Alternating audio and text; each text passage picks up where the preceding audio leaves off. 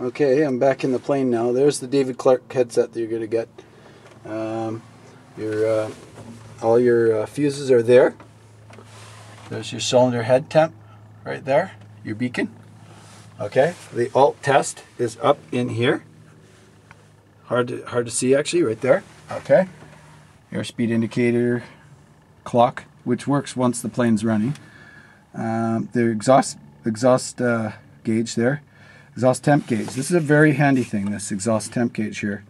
You want to run it right there if you can, around there, and it's the mixture that controls it. The leaner it is, the hotter it'll get. Don't get it past there. Right there is good, and it won't get there until the engine's warm. Turn and bank, DG, vertical climb, RPMs. Never exceed is 2,700. I don't think I've ever had it much past 2,600, so I don't know if you can even get it there. Down here is your fuel pump, landing light, your strobes, pitot heat, which I have never used. Your park brakes down here, and it works perfectly. I had it on last night. Okay, your fuel selector here, left and right. Quadrant throttle here. Okay, mixture here, and flaps down here. One click, two clicks, that's it. If you really got to drop fast, use two. I always use one for takeoff and landing. Over here is your primer, which I'll need, so I'm going to pull it out. Cold start, normal day, 2 or 3, once it's filled, with your fuel pump on, okay, and then locked, and then about just a tiny bit of throttle, about there, full rich, which will fire right up. Here's your nav lights and panel lights, and these are your radio lights, and they're adjustable. Again, I don't fly at night, so I haven't used them too much, but these turn your the red and the green lights on your starboard and port sides, right? Okay, leave those off. And this is the radio. We're 122.8 Unicom. It's in the on position. I have it on. You're supposed to turn it off and put it to 121.5 to check the ELT, which was just recertified. It's right there, and it's in the arm position. This is your nav side. If it's in the on position, that will tune your VOR, and this is your VOR instrument here. This is a Loran. You can take that out if you want and maybe buy a nice flip-flop, digital flip-flop for this, and have a second comm.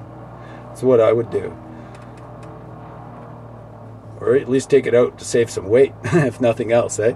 It's just a boat anchor, or put a nice GPS in. This is a great spot for a GPS right here, this plate here.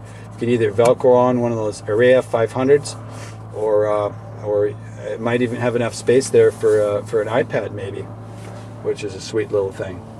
You know, here's your transponder. Usually have it in the alt position, and we don't need this here, so I just leave it off. But if I'm going to Kelowna, I need it. Here's your comm radio control. Okay.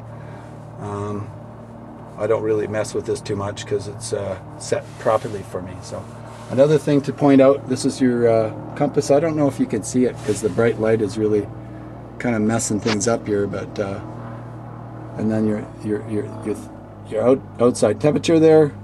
What is it right now? It's you guys are gonna hate me. It's like 9 degrees Celsius.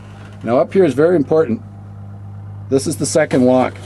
To lock the doors, you go like that, and you know it's very, very well sealed then. And you have a speaker here if you want to listen to it. Oh, they even put an exit sign. What do you know? There's only 2 doors and there's an exit sign. So make sure these are locked. They're in a down position, and this is locked. Otherwise, you'll take off and it'll make a horrible whistling sound. There's a on both sides you have a push to talk. This is brand new on this side over here. This one's brand new.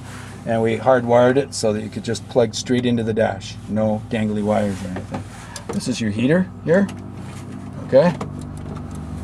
Key is right there with your mag 1, mag 2. Okay, and then start. You just turn it like a car, which is kind of cool. Here's your masters.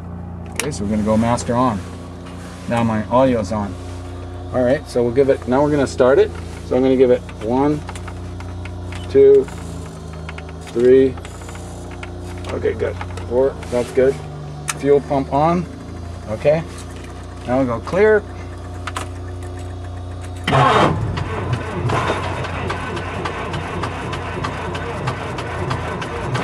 I didn't prime it enough.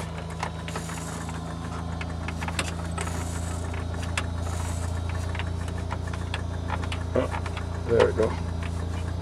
Make sure that's locked. There we go. Right there. Okay.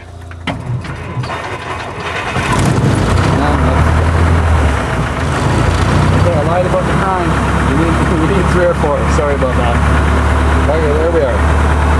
And we're just going to let it warm up a bit at about 1,000 RPM, 1,200 RPM approximately.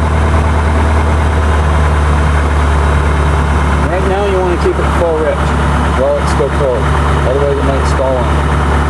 You start to lean it out.